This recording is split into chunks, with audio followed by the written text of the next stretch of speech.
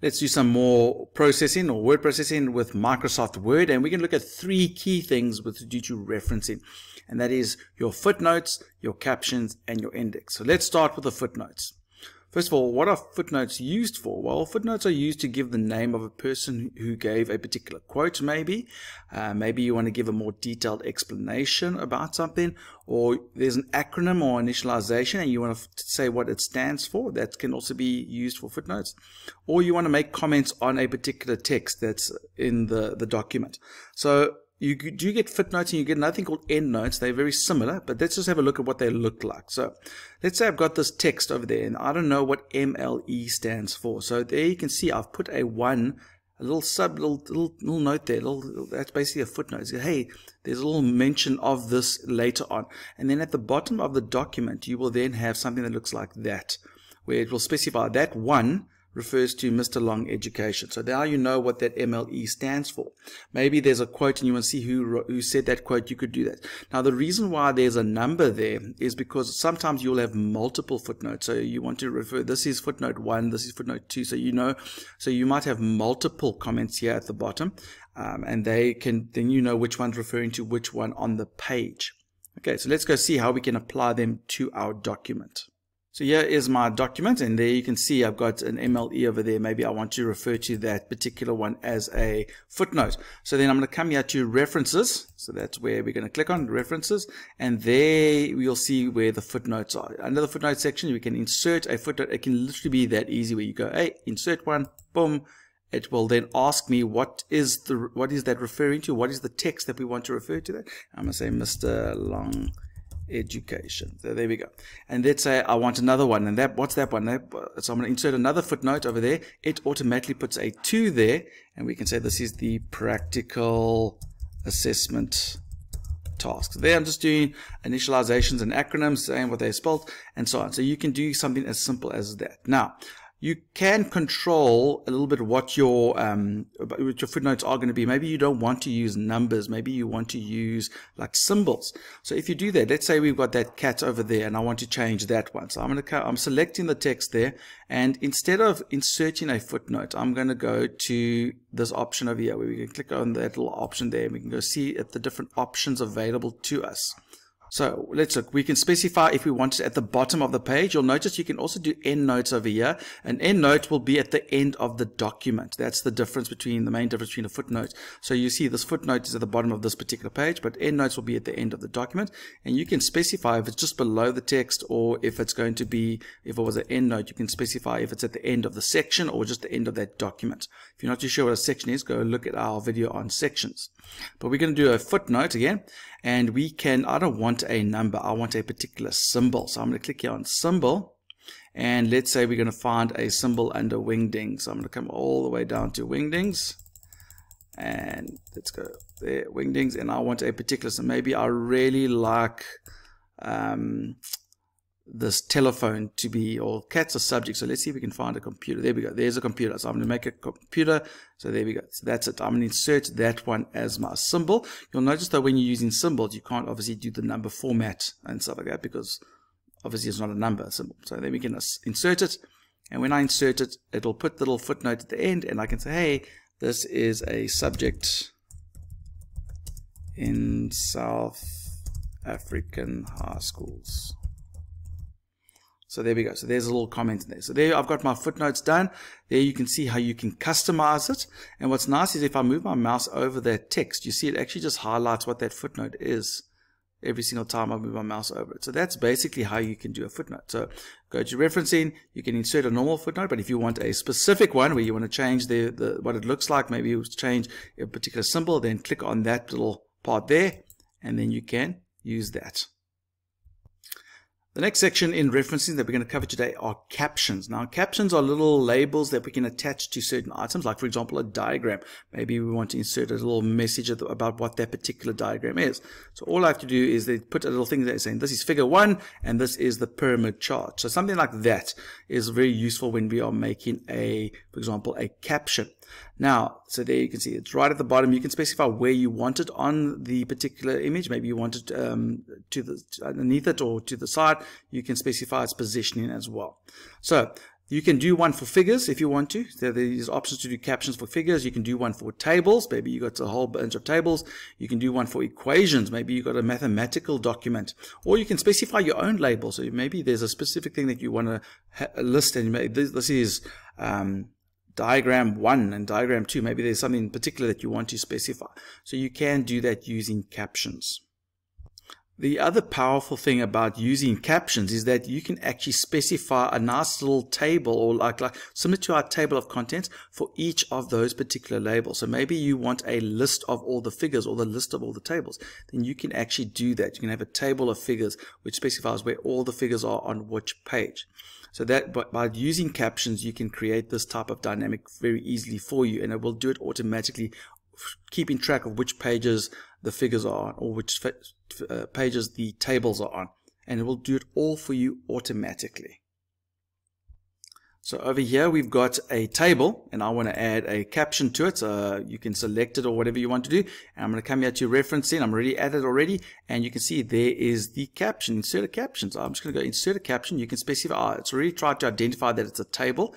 So this is table 1 because this is my first table, and you can specify what it's going to be. So I'm going to say, hey, this is, I'm going to put a space, details of document. So very simple. I want it below the text. You can exclude the label if you want, but I want to include the label, please, and so on and so on. So you can just go, okay, boom, there we go. So it's all done. And I'm going to go further down. Oh, yeah, we have an image. So this is not a table. So I'm going to use this particular image. I'm going to go insert a caption into that one. But this is not a table. It's going to be a figure. So this is figure 1. You see how I changed the numbering?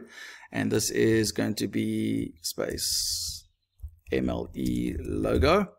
And you can, as I said, below the text, you can even change the numbering if you want to. You can say what the format is and so on. You can specify how you want it to be. Maybe you want them to be A, B's, and C's.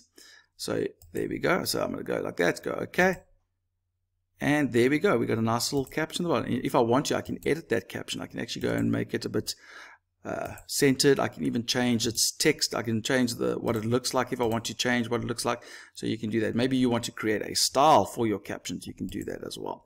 So there we go. So there's a nice little image. Let's go further down. Here's another diagram. We're going to insert another image here. Boom. Let's go insert a caption for this one. And this is going to be pyramid graph, because you can see a pyramid in the graph. So this is figure 2. Automatically picked up that it's figure 2. And here's another table, which I'm just going to do on a new line quickly. Let's go put in a new page.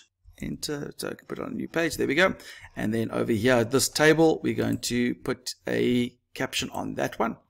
And this is not the third figure. This is the second table. Do you see how it does it automatically? So list of topics. And there we go. So, okay. So there we go. So we got it's nicely lined up. We can center it if we want to, and so on. There we go. So there's our nice little tables going. Now, the added beauty of having all of these tables labeled, or these captions, is I can come here to the end of my document somewhere. Maybe I want a list of all the tables, where they are on the document, what page are they on.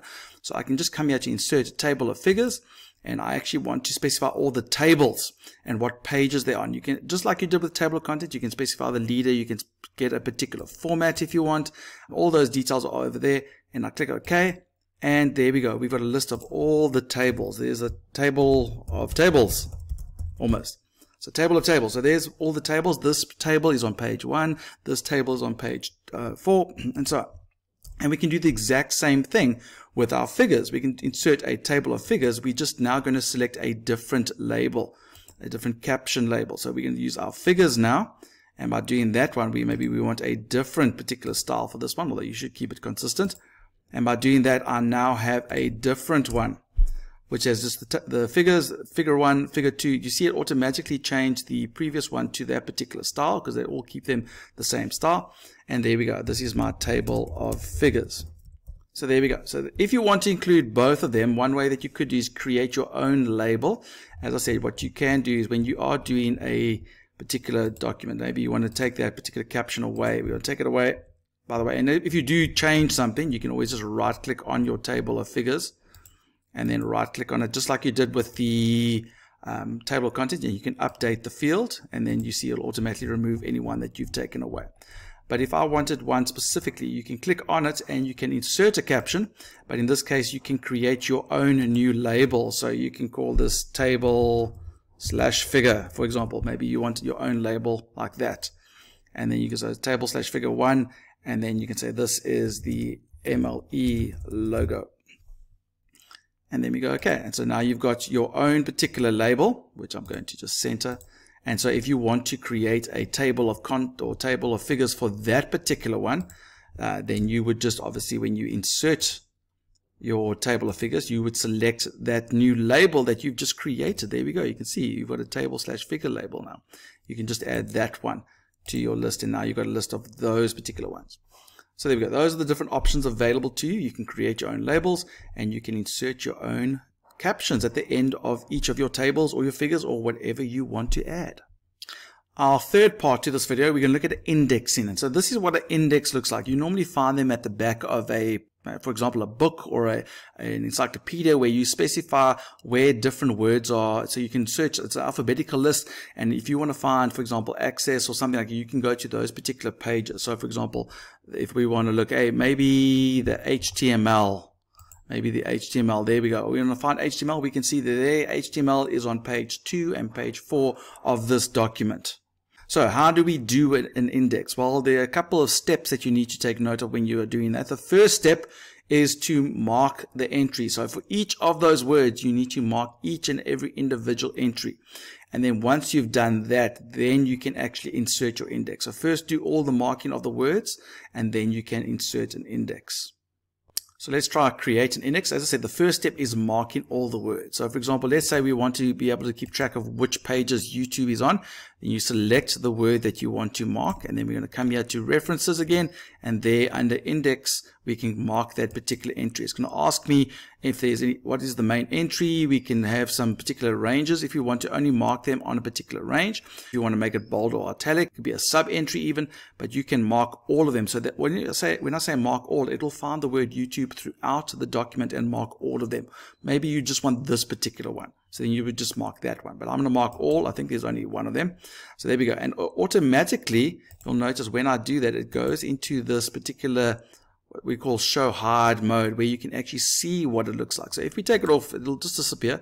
But that's also another tip. If you want to find the indexes or remove an index, then you can just select this particular option. There's something, and then you can just delete that particular index if you want to remove it from the index. I'm going to undo that. I want to keep it there. So let's go back and mark some more indexes. I'm going to click on, for example, let's go to at the top here, we've got the word online video. So I want to take online video, and I'm going to come here to references, mark entry, and this one I'm going to say C, and I'm going to say this is a cross reference to say see YouTube. So we can do something like that. And you can do that, and you can mark that if you want to, for example. Maybe over here we want to record the word word. Save the word word. So I'm going to select word and mark entry. And I want all references to entry. There we go, mark all. And let's do one more. Smart art. Let's do one more for smart art. Mark entry. Yes, mark all of them. So I've done a couple of them. Obviously you would do a lot more. But then once we are done, I'm going to take this show hide off.